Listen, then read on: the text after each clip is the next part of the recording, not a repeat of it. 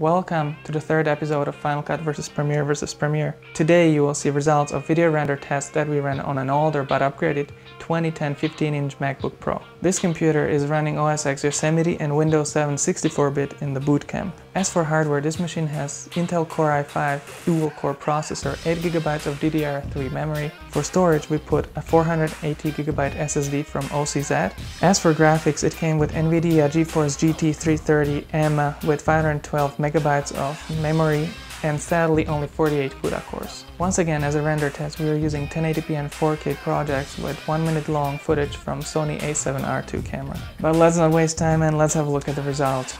As you can see, the 1080p sample took our computer 14 minutes 4 seconds to render in Final Cut Pro. Once again, there is a little surprise compared to the iMac 2014 we have tested before. We are seeing that Premiere has rendered this project a little bit faster in 11 minutes 46 seconds. Now watch out, the render time in Premiere on Windows 7 was half of render time in Final Cut. It finished after only 7 minutes and 40 seconds. I would say these are shocking results, but I will not, because we have seen this in our test with the Dell Vostro Hackintosh. If you want to see a video where we test the Hackintosh, click here. Did you click it?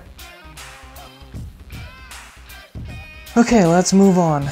We continued with our 4K sample and we're seeing the same trend. In Final Cut it took 40 minutes. In Premiere on macOS it took 30 minutes, which is again a bit faster. In Premiere Pro on Windows 7, again significant difference when it finished in 22 minutes. At this point, I think we can make a safe conclusion.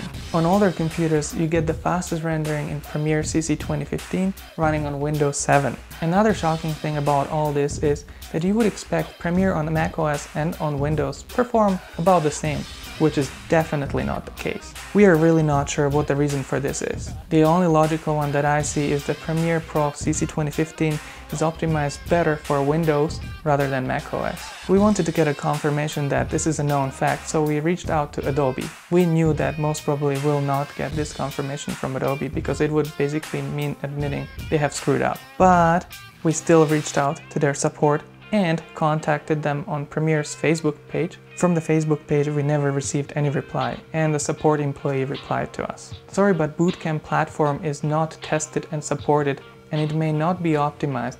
You may get variable performance on different boot camps. Let us know in the comments below what do you think about these statements. Just maybe, if there is more of us complaining about this, Adobe will take an action. Alrighty, if you hated this video, you know what to do, but if you found it useful, hit that like button or even subscribe for future episodes. May the video editing patience be with you.